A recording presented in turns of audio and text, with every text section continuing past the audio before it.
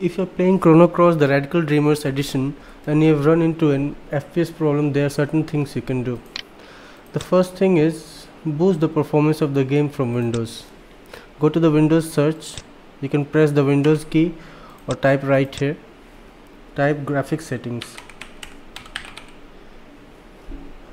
Go to graphics settings, then browse, locate the game's executable, select it and add. Once you have added the game, click on the game logo, then go to options and select high performance. Save it, now exit and try to launch the game. But there are additional things you can do. Open the NVIDIA control panel. From here go to manage 3D settings, then program settings. Over here click on add and again browse and add the game.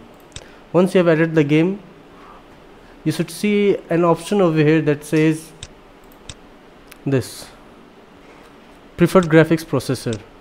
We don't have this option because we have just one GPU on our system. If you have two GPUs, you'll see that option preferred graphics processor. Click on it and select high performance NVIDIA processor.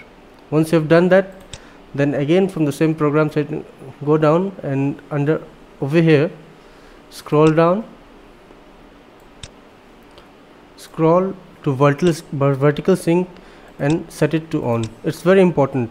Once you set VSync on for the game through the NVIDIA control panel, the game performance really increases. After doing all these things, click apply. Yeah, and it's done. You should be able to play the game smoothly now. Let us know in the comment if it's worked for you.